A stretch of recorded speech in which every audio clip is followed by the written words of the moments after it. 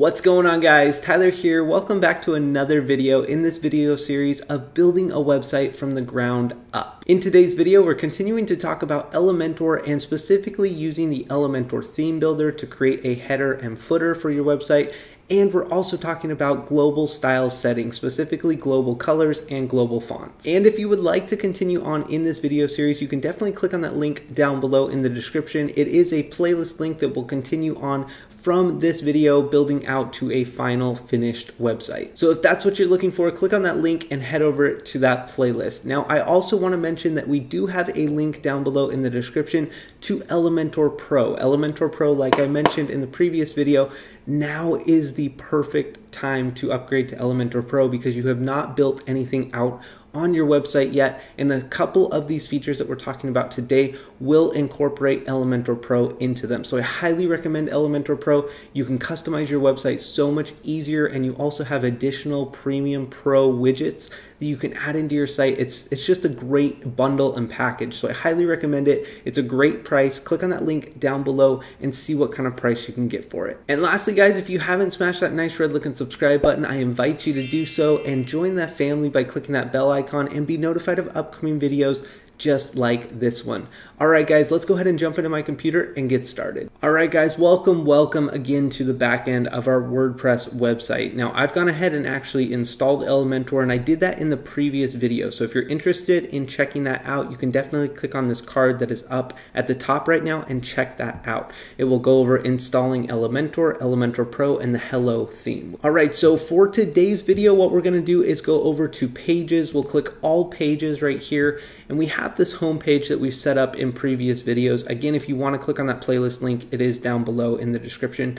But we're going to hover over the page right here that we want to edit and click Edit with Elementor. You can also go into the page actually, and then there will be an Edit with Elementor button. You can also click that. It goes to the same location. Basically, we're in now the designer of Elementor for this page. Okay, now before we actually design anything on the page, we want to get some key parts into the website. So first off, I want to focus on my brand stylization. So let's go up here, up to the top left menu, this hamburger menu right here, and we'll go down to Site Settings. Now, once we're in Site Settings, we have a lot of different options here that we can choose from, and I suggest that you briefly go through each one of these, but specifically today we're going to be talking about these two right here, and we'll talk a little bit about site identity right here. Now, the reason we're doing this right now is because we want to go ahead and set up all of our settings so that when we're actually going through and designing and creating the content for this website, everything flows much easier and it's already designed in the design that we want.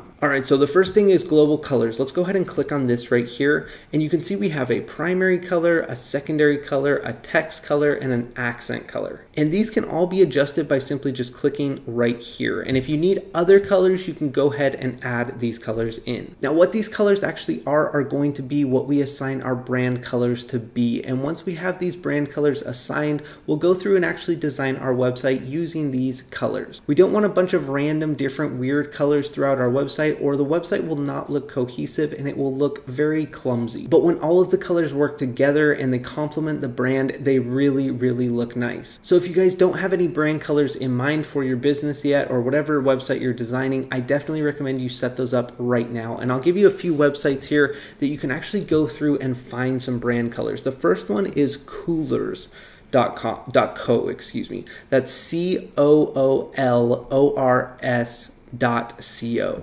And basically what you do is you can kind of see a preview here of what we're going to do, but we just click start the generator, and then once it loads up, all we're going to use is the space bar here, and it will just randomly pick 5 different colors here. And if we happen to like a certain few colors here, we can go ahead and click this little lock icon. Say we like those 2 right there, but we're not a big fan of those 3. We can hit the spacebar again and it'll keep randomly throwing in some other colors. Okay, I think those 3 look good together.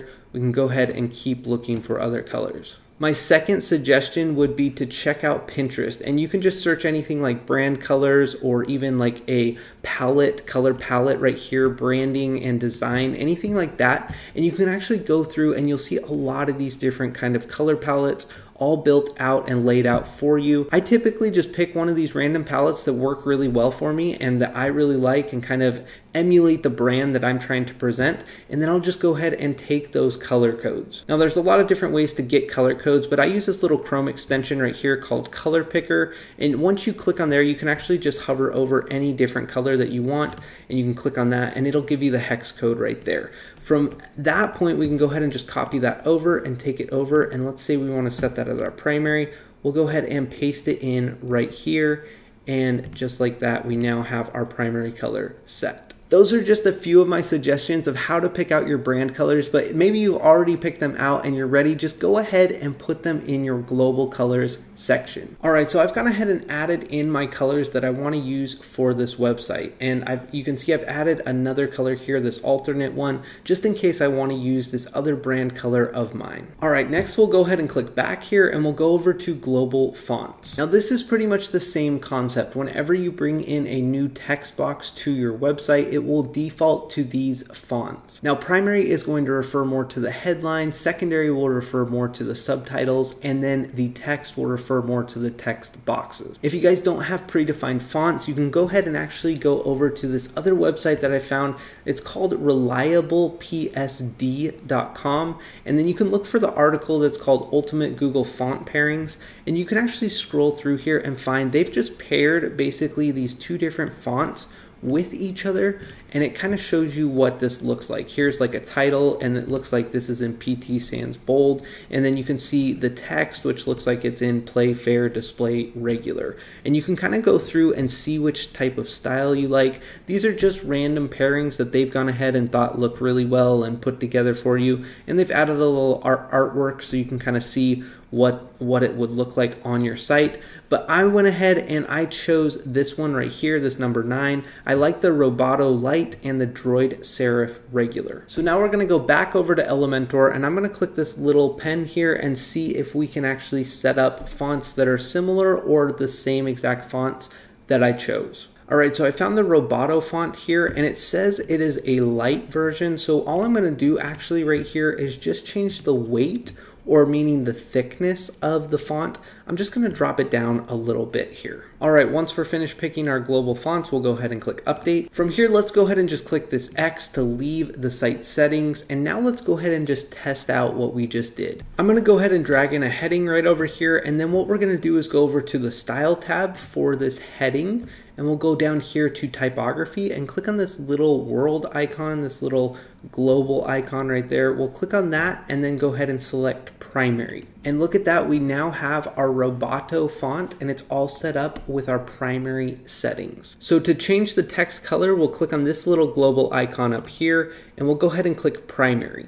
And look at that, we have a title that is set up with our primary font design and our primary color. Now let's click this menu again and go back to site settings, and I want to show you there are other things that you can go ahead and set up right here and adjust little tiny settings and tweak things right over here, such as your buttons, your images, if you want to make rounded corners on your images. So every time you put in an image to your website, it comes out with rounded corners. You can definitely do that, as well as adjust the background or the layout or lightbox for viewing images or anything like that. Let's go ahead and click on site identity. And from here, you can see we have this little section up here that says My WordPress, just another WordPress website. Let's go ahead and give our website a name. I'm going to name mine Tyler.id, which happens to be my URL, but that's kind of the name that I'm going to be using for this website. Now let's give a site description. Now let's go ahead and upload our site logo. We'll just click choose image here, and then we'll go ahead and set up a fave icon. Now this is the little icon that you'll see at the very top of every tab that you have open of your website. All right, once we have all those changes made, let's go ahead and click update. All right, after refreshing the page, you can see that we have our logo there and it is updated. Now what we're gonna do is go ahead and create a custom header and footer. So let's go over here and click menu and go down to theme builder.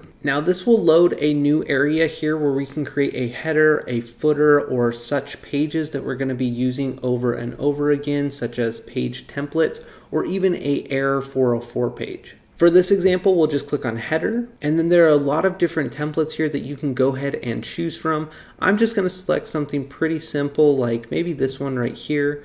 Go ahead and insert it. All right, so now we're working on the edits for the header. Now right over here, you can see our logo is already in place here. we have a menu right here that we can actually add in. And we've talked about a little bit about designing a menu in a previous video. So if you're interested in that, you can check the card that is up top right now in this video. And then we can go ahead and add whatever we would like anywhere on this header, but I kind of like this button over here, like one main call to action button. So first things first, let's go ahead and choose a color for our header. I'm going to click on these little 6 dots right here. This is where you actually drag sections around. I'm going to go ahead and click on that just one time, and then over here on the left we'll go over to style, and then I'm going to go down to the background type. Now this is the background color for the header. We can go ahead and click on this little global icon and set it to primary. All right, everything's looking good. We have the background color of the header. Normally, if you're using a logo, you would want a transparent background. I just haven't had the time to actually go through and make that, so I'm just showing you with this image. But what we're going to do is work on editing this menu right here. All right, so next we need to go ahead and adjust the menu. What we're going to do is click this little edit button right here, and then from menu we're going to go ahead and select the menu that we've previously set up. Now these are the names of menus that we've gone ahead and created in the past. Now I've named mine main, so I'll go ahead and add that. And then I want to go over to the style settings and go ahead and adjust the text color right here. I'll click this global colors again because we've set some up in the past.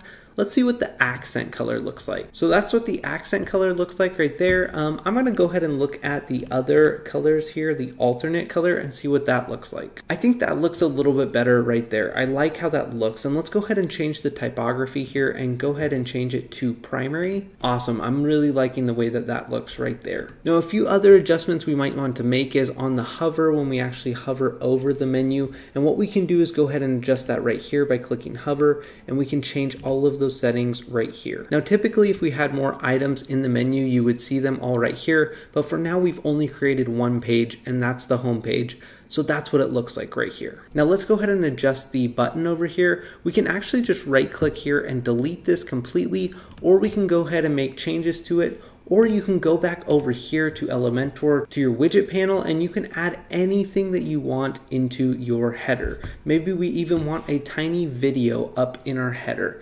I don't know why you would want this, but it is definitely possible, and you can do it just like that. So I'm gonna go ahead and adjust this. I'll click on this edit button, go down to style, and then let's go ahead and change the typography over to primary. Let's go ahead and change the color down here over to accent. And then let's go over to content and change the text right here. Instead of donate now, we'll say get started today. Perfect. Everything is looking really nice. Everything's getting set up just how we want it. And then let's go ahead and come down here and click publish. And when we click the publish button, this window comes up right here, and it says basically, where do you want to display your header? I'm going to go ahead and click add a condition, and I'm going to include the header. You can either include or exclude it. I'm going to include the header on our entire website.